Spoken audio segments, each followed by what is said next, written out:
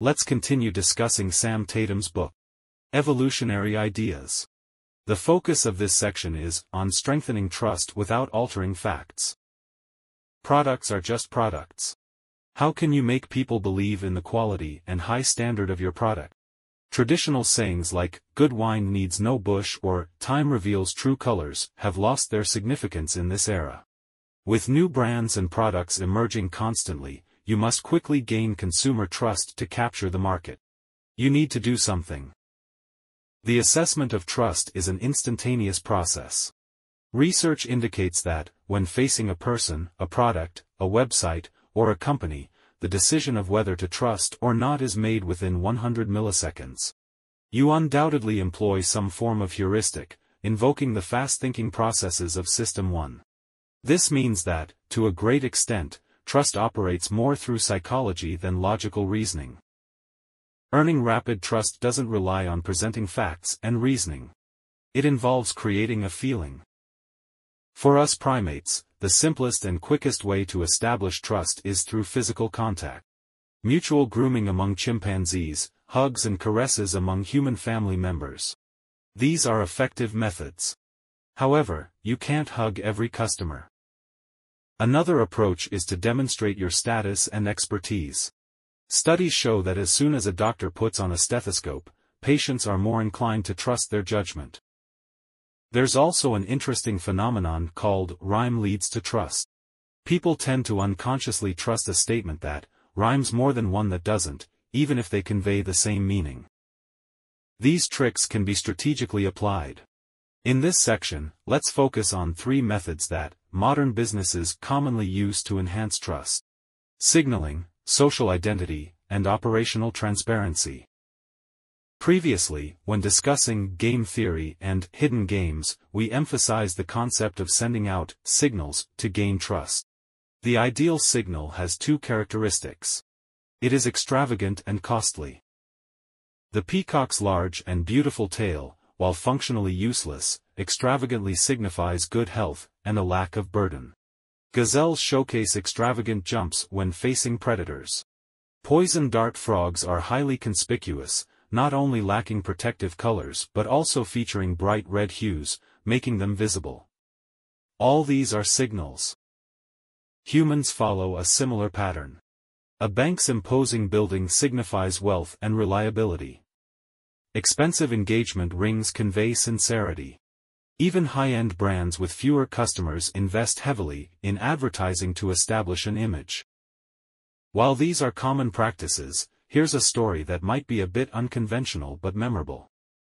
A video game called Red Dead Redemption 2, which, within the first 3 days of its release in 2018, generated revenue exceeding $7.25 billion. However, this game didn't have an extensive marketing campaign before its release, so why did it become so popular immediately? It's because of a detail that created a strong news effect. Games in the action-adventure genre, like this one, particularly focus on graphics, and Redemption 2 has exceptionally realistic physics models. To what extent? Well, even the testicles of the game's male horses are clearly visible. Moreover, when the in-game weather is cold, the horses' testicles contract. This seemingly minor detail created a buzz among players, leading to widespread media coverage. This is a powerful signal because it is costly. Putting effort into such minutiae reflects dedication, and players appreciate that dedication in all aspects. Luxury can also be demonstrated by occasionally advising against purchasing your product.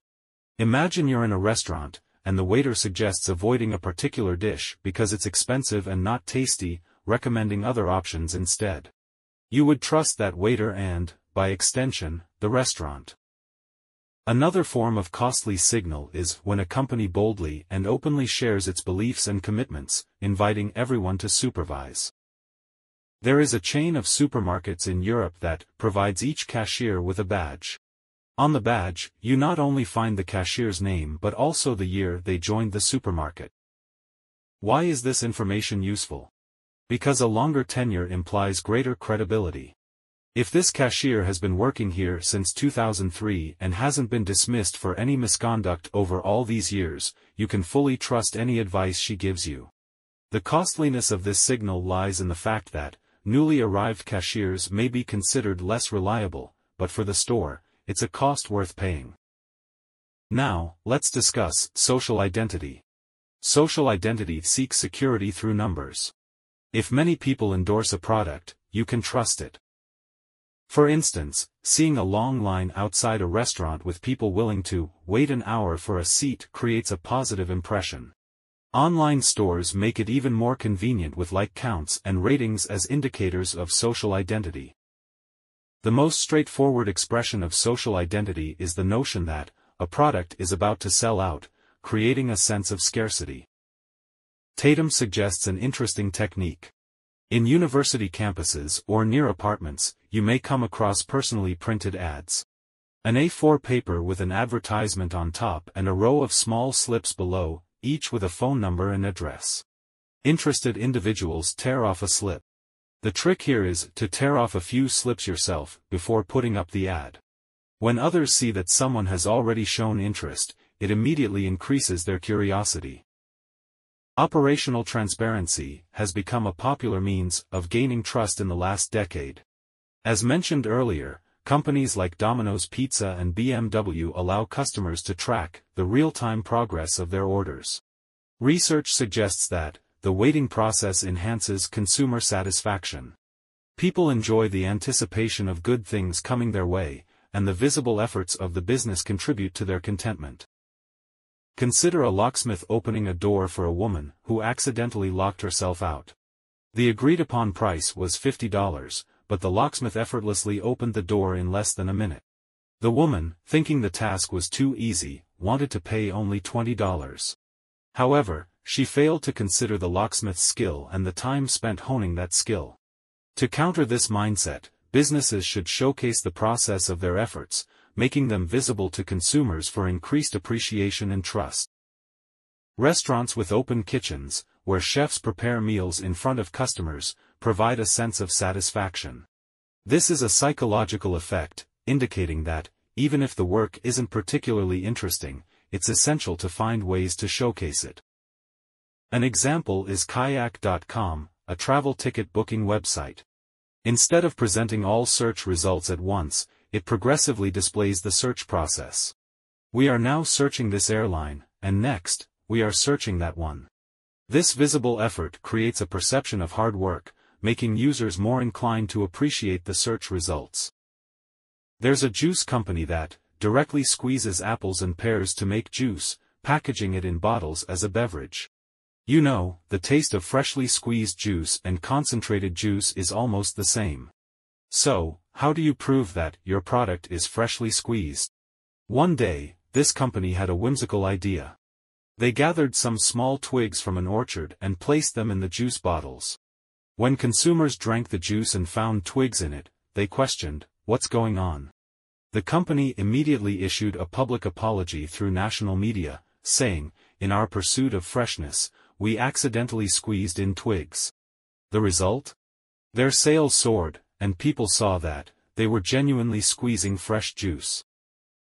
Another company selling orange juice took a different approach by indicating the exact time the juice was squeezed on each bottle. Precise recording of actions, even if not entirely accurate, contributes to increased credibility. In Western farmers' markets, locally produced goods are often more expensive than standardized products shipped from afar. To demonstrate that their carrots are local, vendors intentionally leave them unwashed, covered in mud, giving the impression of just being pulled from the ground. In an era where urbanites generally oppose food industrialization and automation, creating a sense of craftsmanship is crucial. A hamburger joint in the US showcases a pile of potatoes at its entrance, emphasizing that they make fries from scratch. Similarly, a pasta restaurant in Paris strategically places bags of flour at the entrance, emphasizing that their pasta is freshly made. A dairy company even labels each yogurt with the name of the cow that provided the milk.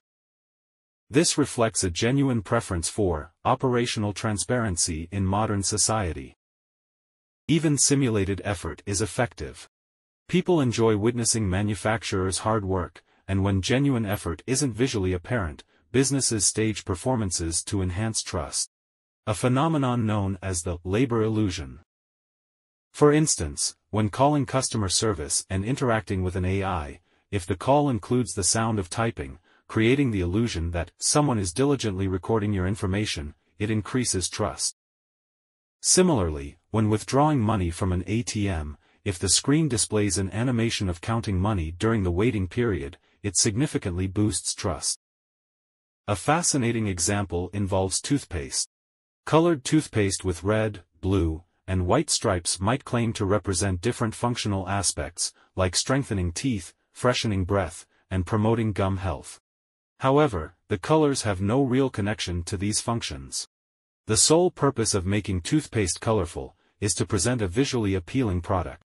This subtly invokes the feeling that the effort to create colorful toothpaste is challenging, and people appreciate that effort. A dishcloth designed for dishwashing and a throat lozenge with a red heart in the center both feature intricate structures. These designs give the impression of additional effort, even though both are likely produced on automated assembly lines. The real effort here is psychological. In summary, this section covered 3 methods to enhance trust: signaling, social identity, and operational transparency, with a focus on providing a sense of labor. While these methods seem straightforward and are likely effective from the recipient's perspective, on the supply side, they may not align with our intuitive thinking. Our common belief is that, as long as we diligently do our work, others should recognize our efforts through the product. If they fail to notice, it's their problem, not ours. However, in reality, trust needs to be actively cultivated. Modern society demands proactivity, but direct self-promotion is undesirable. You don't want to brag, and others dislike it when you do. Utilizing inherent cognitive patterns in human brains is essential. That concludes this section. In the next part, we'll discuss guiding your decisions. If you feel there is value in this, please like, subscribe to this channel, and leave your thoughts or suggestions in the comments section. Let's grow together and read more good books.